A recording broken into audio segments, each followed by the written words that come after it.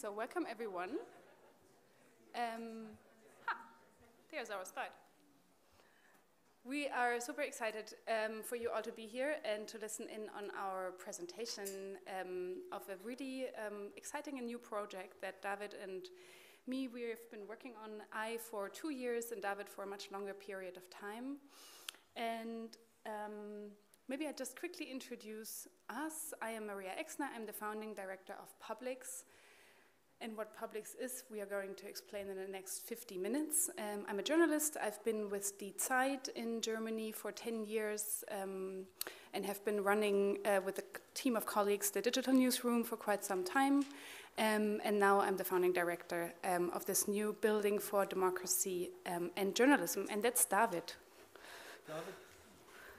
I'm publisher of Correctiv. And we are working in different spheres. We do investigative journalism and a lot of media literacy projects in different styles. And we try to innovate journalism, combining it with arts and stuff, with theater plays, so on and so on. And tomorrow at 5 p.m. there's a session where Correctiv is going to present their latest investigations that have sparked widespread demonstrations in Germany. So go to their session tomorrow at 5. Just before we will go right into what a lighthouse for journalism could be, let me say a few words from which perspective this project is like looking at the future of journalism and the media. And we are looking through it from the lens of democracy needs infrastructure. And what is meant by that, that in a democracy, people not only need roads and schools and a voting process to be approached and to be able to move, but they also need professional media to be able to actually realize their fundamental rights of access to information, freedom of expression, the political process. And the media has had a vital role in this aspect for many, many years, and as you all know, we really face quite numerous problems in like executing our vital role for democracy because of the rise of social media platforms, because of the crumbling business models, and because of political forces that use social media platforms to really, to really channel fears of people towards these aspects. I'm sure you all know these pictures from all over the world, into riots and also into election and voting success. And I think what is at the heart of the Publix project is the idea that if media and journalism is a vital infrastructure for democracy, then we need critical infrastructure for this field. And this is exactly what the building is trying to promote. So our little presentation will have these 3 parts. We are going to talk a little bit about how the idea to have a building for the future of journalism and democracy came about, what it actually does look like, and what we aim to do with it. And the only person in the room who's been there when the idea came about is David. So, what was at the heart of your thinking when you came about across the idea? When we set up Correctiv as a new publishing venture, as a new company for publishing for journalism, we thought of what might be the biggest thing we can think of, and then we thought about a chocolate factory, and. A chocolate factory for journalism is something where you can combine a hostel, as a big journalistic project. You will have a lot of guests, visiting journalists, people who you are going to interview or whatever, or you are working with, who come from very far countries. They need a place to stay. To have them in your building is cheaper. So we said, okay, we need a hostel in the house. Then we thought of a working space, but with a stable rent. So the rent is not increasing all the time, especially in Berlin. So we need something with a place for us to work, but with a stable rent. Then we are going to work with different people. So for different projects with, I don't know, a lot of different guys. what would be if all these people would be also in our building, but in co-working spaces? So we don't pay the rent, but they pay the rent. That was basically the idea. And then we thought, if we are so many journalists together, we need a lot of coffee and we need food. So we thought of a restaurant. There must be a restaurant in it as well. And what is important for modern journalism is space for events. And we thought of, okay, if you already got a coffee shop and food, then it's in a restaurant, and in a restaurant you can have events. So that was basically the idea, plus a cinema. So this is Publix. So one of the things that David didn't mention is that if we're thinking about media startups, and Correctiv was a media startup at the time, you pretty quickly came to a point where you think, yeah, we need all of, we need production studios and things, and other people need them too, but we don't have the money to pay for it. Absolutely. And all this idea, all the chocolate factory was too expensive for us. And we wanted it to have it in Berlin. As our main news desk is in Berlin, and it's very expensive to have it in Berlin. And that was then the time when we met Schöpflin. Philanthropy, right. So at the time when David thought about the chocolate factory, one of the foundations in Germany who's funding journalism, it's the Schöpflin Foundation, and I have to excuse Tim Goebel, the director who couldn't be here today. They had quite some years of experience in funding individual journalistic projects, like both editorial teams and also infrastructure organizations. And they found that the impact that the money that they, kind of poured into the field didn't have, as much effect as possibly an investment into lifting up the whole ecosystem. Like, it was nice to give Correctiv money and other organizations money, but how could, can you as a philanthropist really try to come up with an idea that has an effect on the whole ecosystem of information gathering in journalism? And they also had another problem, or something that they thought about, which is if you are a philanthropist and you want to invest money, you also need to think about how to, have a sustainable financial model behind your philanthropic activities. It's like, where do you invest in order to be able to then give money to grantees?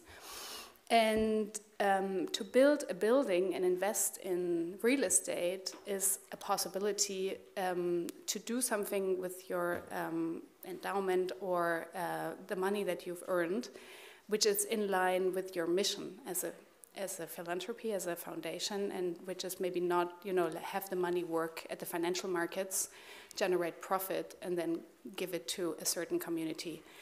And then a third thing that the foundation was thinking about at the time was, how do we really know which are the really interesting, new, promising projects in a field? Because mostly foundations don't really, are not part of a specific ecosystem. They come a little bit from afar, from the distant, and they have to ask around, and they have to have really good kind of, possibilities to find interesting new funding partnerships. And the building could possibly be a space for them to be quicker and, have a better system of like trying to find the really promising investments. Maybe I can add one thing. What is also interesting from our perspective as a project, we invest our rents in our own future. So who do we pay our rents to? To somebody who is like an international investment fund who uses the money we pay to, I don't know, build up its own future or a fortune and get more billions? Or do we invest it in a project, common project with a foundation where we then afterwards get an effect from? So it's a common good. If you want to sit, there are a few seats here in the front. And so, getting all of these things that David mentioned that I was telling you about, the thinking of the Schöpflin Foundation, they came up with that idea, it's a building, so we should actually build a building. With all of these, which could have all of these functions that I put on the slide, a place for outreach, a place for education, public education, a place for media production, a place for watching movies, and advocacy. And then Correctiv came up with these first sketches. Yeah. And then happened what? That was a marketing idea. So having such an idea of a chocolate factory is quite easy. But how you get it into life? First of all, you need to have a picture. And if you don't have it as a real picture, you need to draw it. So this is what we draw. With these pictures, we were able to approach the Schöpflin Foundation and talk to them about the broader idea of bringing all these different organizations together, and then it was very fruitful. We wrote a first concept note on that, like 8 years ago, something like this. And then we said, okay, we are going to make a call. We wrote it as a concept, and then we said, published it in the internet, in the web, and said every German city can apply for our house. They can ask us if we want to build it within their neighborhoods or in their city center. And then over 60 German cities applied to us and said, we want to give you the ground. Most of the cities said it's even cost-free. Unfortunately, these cities were quite remote. Unfortunately, they were not Berlin. Yeah, and to be honest, we did it also to put Berlin under pressure, because we already knew where a good spot is for this house. It was in the very city center. And we wanted to say to Berlin, you can have it, but then we need this spot. And it was a spot owned by the city of Berlin, and we wanted them to sell us this spot. And then we said, okay, we could also go to Berlin, to Hamburg, or to Köln, or to Essen, wherever. We've got here these different applications from the cities. Unfortunately, it didn't work out, because in Berlin at that time, there were the leftist party, also a member of the Senate, and they said, we can have the spot, but only for 40 years. And I don't know whether anybody of you ever built a house. Investing so much money in a spot of land for 40 years is quite crazy. You can build a tent on such a spot, but not a house. And that was very unfruitful discussions, leading nowhere. And then the Schöpflin Foundation got fed up and just bought a spot. And I will show you where the spot is. It's not in the city center of Berlin, and I think this little down in the story is actually quite an upside, because now Publix is being finished in the most multicultural part of Berlin, in Neukölln, and we will have the chance to try out many of the journalistic experiments in contact with a neighborhood that, for me, represents the actual society realities in our country, which is not the case in the city center of Berlin. But in Neukölln, we have people living there with 23 or 26 different nationalities, almost 20 different languages. And it's going to be I think it's going to be much more interesting to run Publix in this area. But David, maybe one question about this process in the 60 cities that applied. What was your idea? Why was it so attractive for them? It's about the future of industries, and it's very easy to explain to cities that you bring innovative people with innovative products working in software industries also, who will be able to give a boost to your publishing companies around your city. And this is very attractive, because it's a sign for the future. If you got something like this in your city will be an attractive point for all people all around Germany, all around Europe, to see what is going on in the next step. And it's a kind of Wirtschaftsförderung. What is Wirtschaftsförderung? Economic support for economic growth. And this is something every city can understand. Everywhere, not only in Germany. I guess it's also possible in Italy and everywhere else. Yeah, we are mainly presenting this here also to inspire others. So we think this could work in other countries just as well.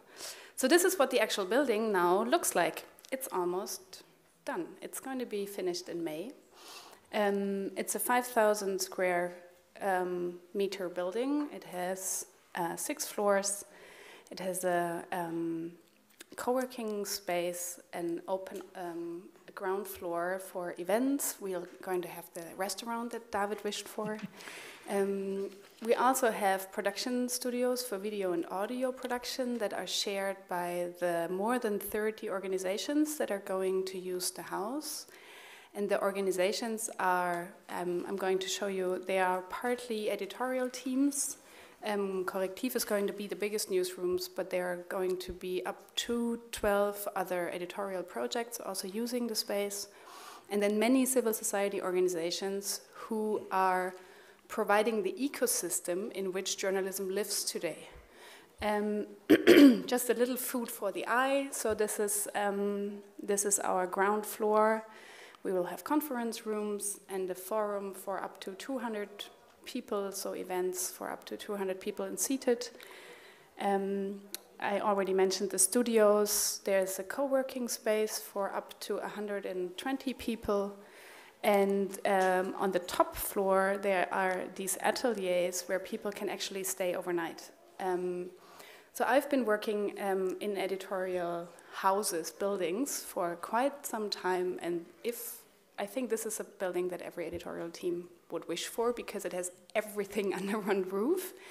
And so for me, it's kind of a model for what an ecosystem-based media building should look like in the future. It's not owned by one company, but it's a shared infrastructure for many, many, many organizations. And this is the network, just a few of the organizations that are moving into the house. You see the logo of Correctiv. You also see the German chapter of Reporters Without Borders. They're coming. Investigate Europe is a cross-border journalistic project. There are also Tactical Tech, for example, is an organization that has many years of experience with showcasing investigations in the form of exhibitions. I see Christine in the audience who is working on live journalism.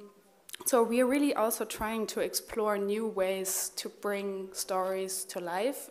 Correctiv is experimenting with theater productions to bring investigations across. And then there's another kind of red thread that's running through the house, and this is organizations who do media literacy programs and also who work on societal gesellschaftlicher Zusammenhalt. Well, how our societies stick together, anti-polarization.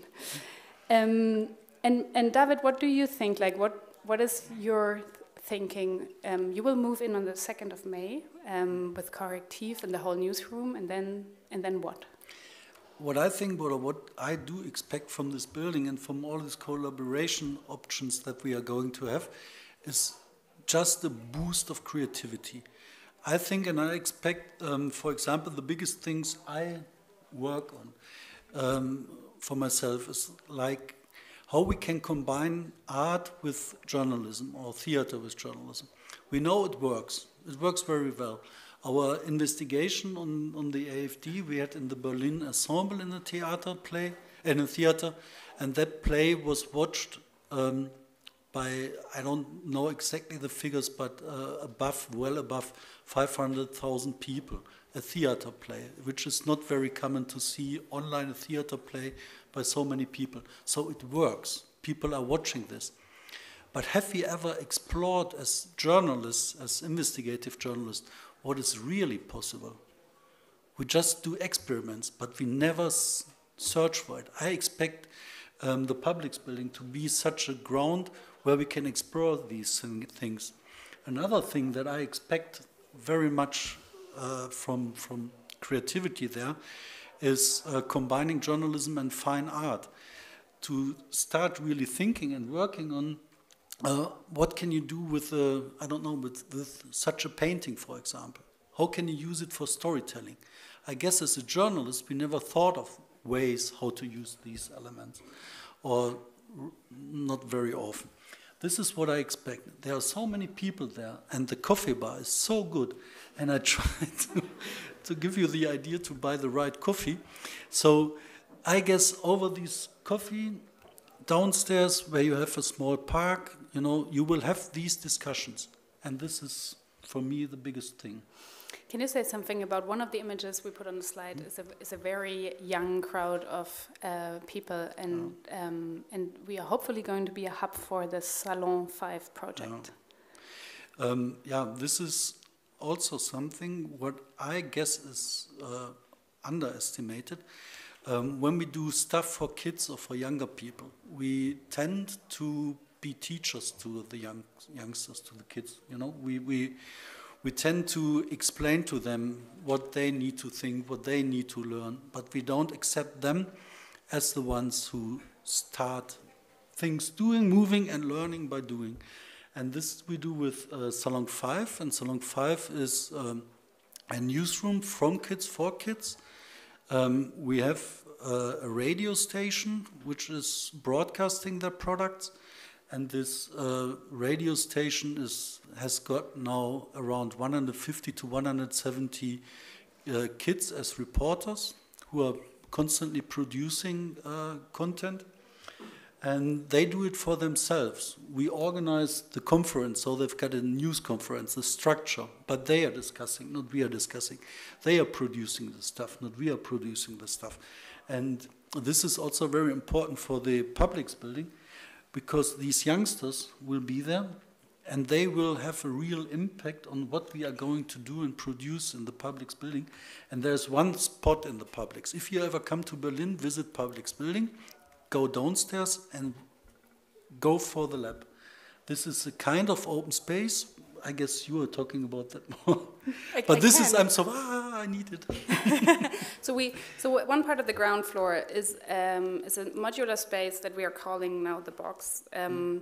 That has a window to the big street that's running before the building, and it's kind of a window between the two worlds. So people who would just walk by the building can look inside through this window and really see, for example, a Salon 5 editorial conference or a media literacy program happening right behind the glass, and this is really kind of an important aspect of the whole idea to have a media ecosystem. Also, I haven't talked about encompassed by a pretty well thought through security concept, and at the same time have an open space that is welcoming young people from the neighborhood, where we could do these kinds of projects together.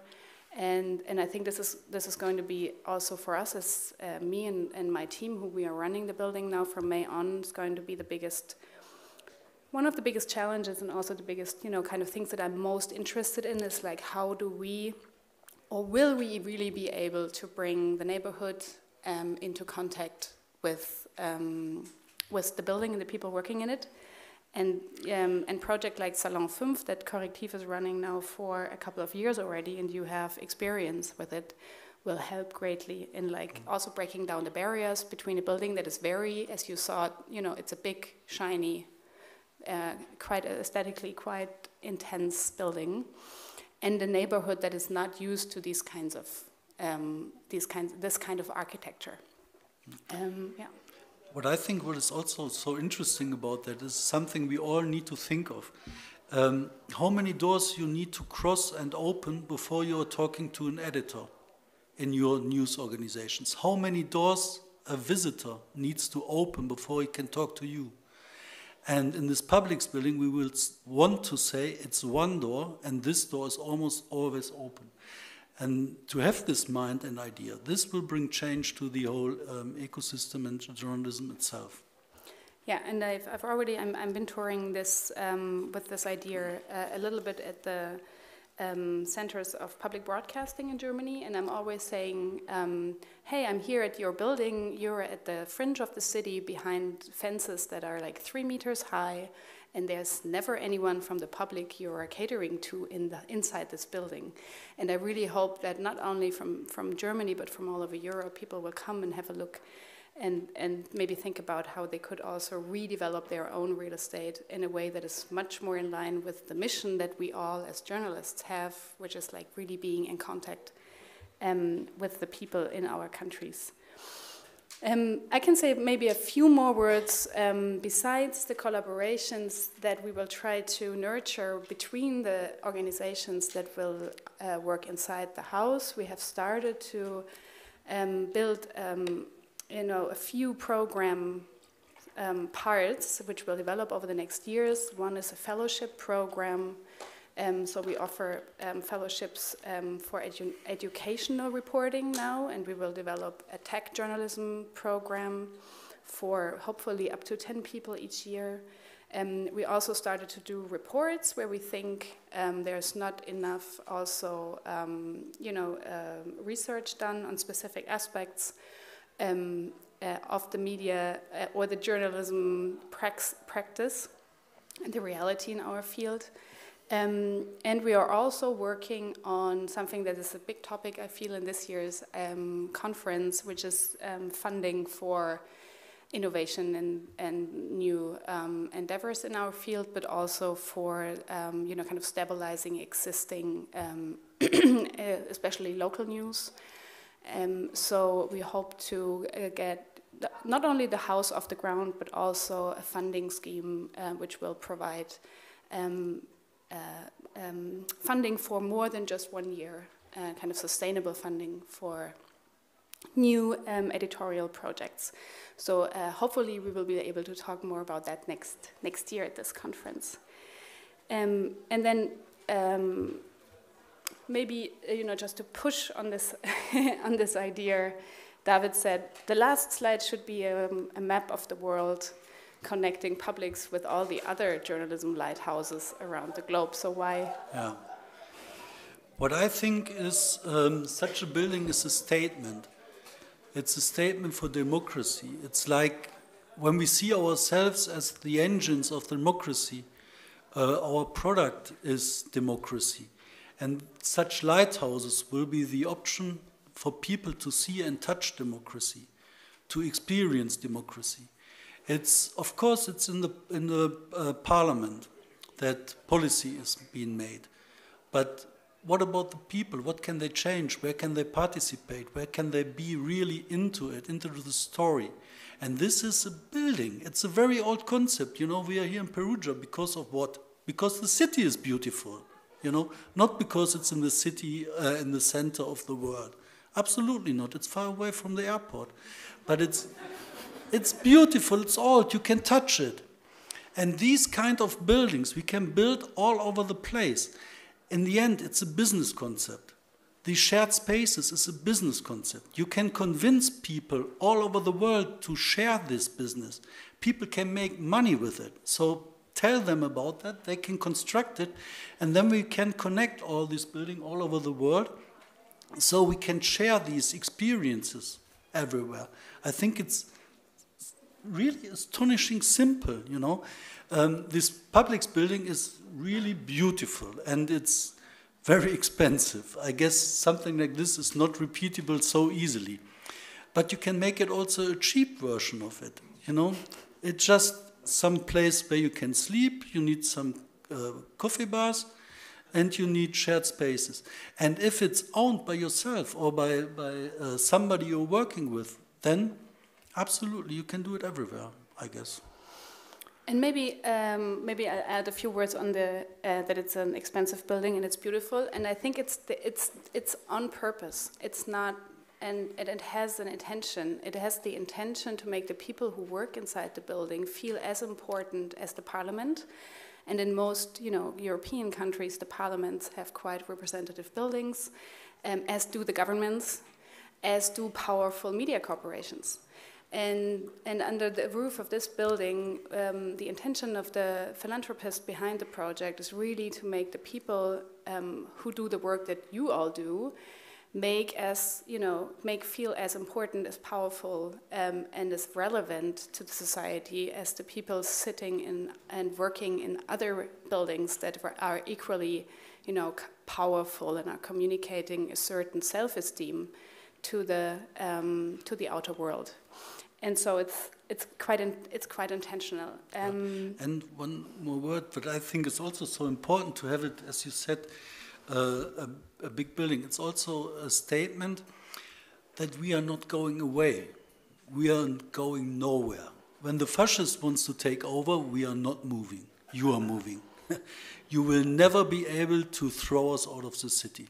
This is also a statement, and it's important, If it's big, strong, you can't move it. Thank you.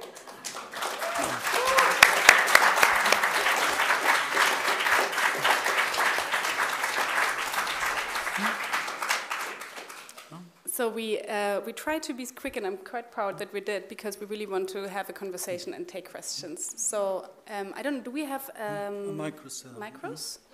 Yeah, perfect. So,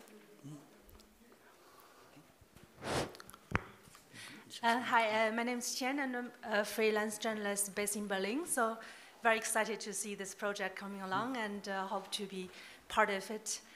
So I have two short questions. The first one is, we know that roughly 20% of the German residents in Germany actually have immigration background. But if you look at the newsroom, there's no way that reflects this sort of composition of the population. I'm wondering, as a media hub, what do you plan to do to reflect this diversity, and also make sure that, for example, freelancer journalists are also included in your media project?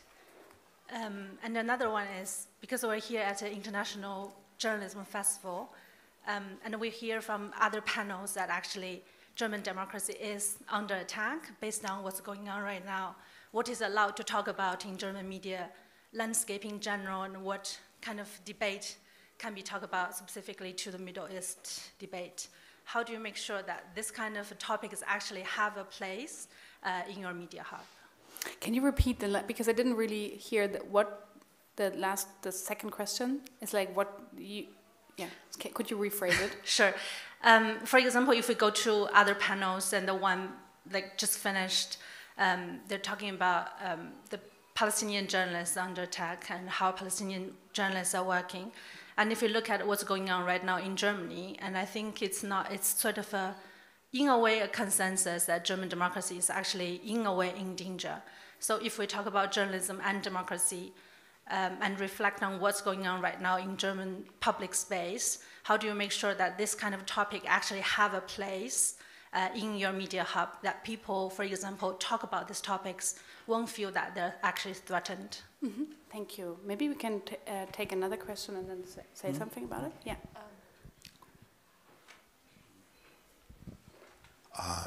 I also live in Berlin, and I was curious. I didn't see a Google map. I want to know how fast I can get to Neukölln to check this out.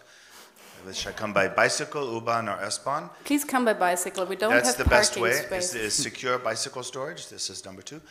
Number 3 is, not really, I'm just kidding. But the Kino. You talked about Kino, but you didn't show Kino. The cinema. I want to show the Mobile Journalism Awards. This is the one thing that I didn't get into the house. And can I show the Mobile Journalism Awards Film Festival there? Unfortunately, there's no cinema. But this one I didn't get. Okay. We have a beautiful room on the 5th floor that has the capacity for showing moving projections, and so it's there. It's not a cinema, but thank you for your questions, and I think they're both super important questions. The first around diversity.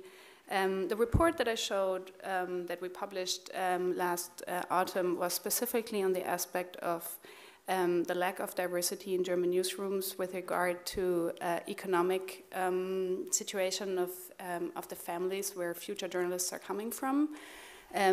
So frankly speaking, there are no working class people in German newsrooms, such as there's a lack of people with like diverse non-German family histories. And how we are trying to address this in the Publix Building is to really go directly to organizations who work with this and try to partner with them. And also for the co-working space. So everyone who's using the house needs to go through a kind of a little curation process, which gives me and my team also the possibility to go and talk to people, like just ask people to be part of this. And I think the answer is a similar one to recruiting. If you want to recruit a more diverse newsroom, you have to go to people and just ask them to be part of your team because they won't apply. And I think at the moment I'm taking a similar approach to try to ensure diversity. And for freelancers, we have the possibility to offer a reduced price for people who do freelance journalism to make sure they are able to pay for the co-working desks. And around the question of, I don't know, do you have a stance on the question of the debate around, pro-Palestinian voices in Germany? And it's not something that we have at the heart of our, kind of projects, but I have an opinion on it. No, it's free. Everybody can talk in Germany about what one wants, but it's also a question if one would like to listen. And I guess sometimes people just don't like to listen. And then there is something like these, if you meant this, I don't know. I think you mean this by this conference that there was. This is something that is not of political or journalistic issues. So I don't know. I guess if in the House would be such a discussion, then there would be such a discussion. I don't see there any problems. We have a great reference actually in the building next door because our building has a neighboring building, kind of a sister that's sponsored by the same philanthropist, and they have a totally different topic. They are devoted to biodiversity and community practices around the world who ensure biodiversity. But they've become a hub for Palestinian artists and pro-Palestinian voices in the cultural sphere because they have independent funding and they can provide space for dialogue. And I think for me that's a big inspiration, and I think we should use our independent funding that we also have to provide spaces for dialogue that don't exist otherwise at the moment. And then this was a question around the cinema. No, we always ask it, please come with a bike because we don't have parking spaces, or with public transport. Please. And Jonathan, I see also Jonathan. Thanks. I've got a couple of questions. One is that in one of the early newsletters that you did, you talked about the name, and you very specifically said that it was Publix, not Publix, as it would be pronounced in German, because it took inspiration from an English pub. Can you just talk a little bit more about what you mean by that? The second thing is talking of pubs. In Britain, there have been a couple of failed attempts to set up similar structures, and I know people have tried in lots of different places. This is the first time somebody has seen this project through with such a sort of a vision of integrity all the way through, and also in a way even more integrity given that you didn't get your city centre position. Is part of your vision for the future not just connecting with other lighthouses, but also to try and stimulate and help them, maybe even on a sort of consultancy basis or whatever, to sort of help these be established as a business model? And then last thing is about where you are in Neukölln. When I was last in Berlin, I was staying in Neukölln. I walked past the building. It's magnificent. But it is an area that suffers from information inequality, as are many other parts of the city. So I'm curious about that dimension, how you see your interaction. Do you want to have an impact on Berlin physically in terms of how Berlin will change in how it relates to information? Or is it a sort of bigger, more national or variegated picture? What are the sort of your levels of ambition in that way? Thank you. I will, before I take Jonathan's question, so the thing, thank you for reading my editorial. The pub was just for me, I think it hasn't been part of the conversation of the group of people who came up with the name. I think the name came up in connection with thinking about the public like being and I, because I've lived in London for a year and was a very happy pub attendant, I thought about this really specific quality of pubs to like unite people that usually don't meet otherwhere anymore. And so I thought it's maybe a good way to bring across that I don't want the Publix Building to be a Publix Building, because this opens in German and opens up references to Asterix and Obelix for all the Germans in the room. And so it was important to me to make sure people would pronounce it correctly. And then the connection to other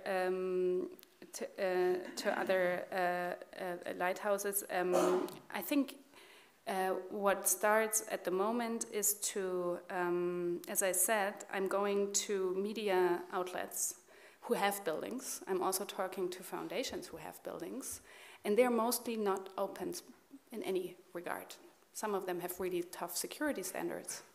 And I think the first step towards inspiring others to do similar things is to try to invite them to see the building and maybe try to inspire them to change something with the real estate that they already have. And also hopefully to inspire funders in other world regions and also in other capitals in Europe to maybe think this is a good way to invest their own money. And then Neukölln inequality, I've lived in Neukölln for a couple of years and then in Kreuzberg, which is nearby, for more years. And I'm acutely aware of, that we could be seen as a gentrifier. This region where the building is situated is there are hardly any other, if there are no other office buildings there. So it's a solely an area where people just live. And what we are trying to do with our resources that we have at the moment is to connect with civil society organizations in the region, and we already found some or are in contact with some who actually want to use this box room that David mentioned before, and we can give it to them for free for their own purposes. So this is the first step towards trying to give something that the civil society infrastructure in Berlin can use for their own purposes, and this will be part of the first year to, just to try to be open and try to help in ways we can. What I would like to add is from the perspective of Correctiv as a news organization there, I think it's also important to have something like this Salon 5 youth project there, that you connect with kids. When you work with kids, it's easier to connect with their parents. They are listening to what their kids are producing. And that way we can integrate with the issues that the families have that is there on the street. And I guess this is a very important step, but it's extremely difficult. It's not something you can get like off the ground, but this is important. Did that answer your question? Jonathan had a question, and then there was another question, I think, over there. Thank you. Thanks, Maria. Thanks, David. It's really inspiring, the new building. Great to hear about it. And I think we'd love to see these lighthouses all around the world. In the UK, I feel, because the media industry in the UK is so concentrated in London, along with all other economic and political power in the UK, and our local news industry is so fragile at the moment, to me it would make a lot more sense if we were to have a Publix in the UK to actually have 50 or 100 or 200, and they'd be very small and they'd be scattered around. But I wonder, do you see strengths and weaknesses? Obviously there's the one big shiny flagship model, or there could be lots and lots of very small public newsrooms on high streets all around the country. It wouldn't have everything, the small thing, it wouldn't have the cinema. Yeah, there's a big difference between Germany and the UK. In Germany you don't have a centralized structure. So Berlin is province. Berlin in Germany is like in the UK Bristol, It's not really the center of the world in Germany. It's a beautiful city, but have it as a center of something is mostly in the views of foreigners and of people who live in Berlin. I don't live in Berlin. I live in Bottrop, which is the real center of Germany. I just take all the aggression, the anti-Berlin aggression. No, but to be honest, I think in a country like the UK, where it is really centralized in London, you should really do it in Bristol. You know, in a city where you have a news organization, an independent small one, where you've got the option to create something new, and the city is also beautiful, at least in the city center. And yeah, I advocate for Bristol. But I absolutely would underline the potential to have 100 Publixes in every country. And I think, like, when I'm moving around with the train in Germany, and I end up in small towns with, like, in city centers that don't, that fall apart, basically. There's always this one building that has an old sign saying some newspaper, where there used to be a local newspaper. And if I'd had funds, I would, these would be the buildings to have these small little Publixes. Do you want to? Okay. Okay. So Yeah, maybe we last. can have those two, and then I think we have to finish off. Yeah? Here, please, in this third row. The project is really brilliant, but I don't imagine this project to be launched in my country, in Azerbaijan. And I imagine that if such kind of project is launched there, they will definitely explode it, just to kill the journalists. And my question is that in any project, there is always like risks are calculated. What kind of risks could your project face? Could you repeat the last part? What kind of risks your project could just face in the future? Mm-hmm. Mm-hmm. I will say something about that, and then. My question was very similar. Okay. Do you also want to say something about it? One thing is, of course, the risk is that it's a central point for attacks. So you know where you need to attack. For bombings, for example. You know, it's a target. In a country like Germany, I don't expect bombs to explode in front of our building. In other countries, this might be a problem. Then there is a risk, a financial risk, that we as the people who have our workspace, that we are not able to pay our rents. This is a risk. But to be honest, I think these risks are not really existing, because when you've got something like this building, you've got something to defend. And if you've got something to defend, people come to help to defend when you've got something. And this is, again, a lighthouse. And when we started to think about our community project as Correctiv, we started to think of it, the people who support us, as our wall against everything. If you've got not enough people who support you, you can be defended against anything. And this is also the idea of this lighthouse, that it's not only a shining point where people say, this is interesting to me, I go there, but it's also a place they can say, this is what I want to defend. And defend means in terms of money, they give you money so we can pay our rents, and also physically. And there was, and I totally agree with what you said initially about a project like this could probably not be realized in this way in countries where there's just no press freedom. And at the same time, I think, so there was a very, very rigorous security process while constructing the building and while thinking about. And so we have in place, I think, a very, very good and well thought through security concept. And I'm glad that it's there, even though I agree with David that we hopefully won't need it for the next 10 years. But would I like to be part in thinking about, how could something like this be realized in countries where people who do our work need much more protection than in Germany? Yes, and I think that that's a potential, maybe for the upcoming years. Okay, thank you so much for listening and your attention. Yeah.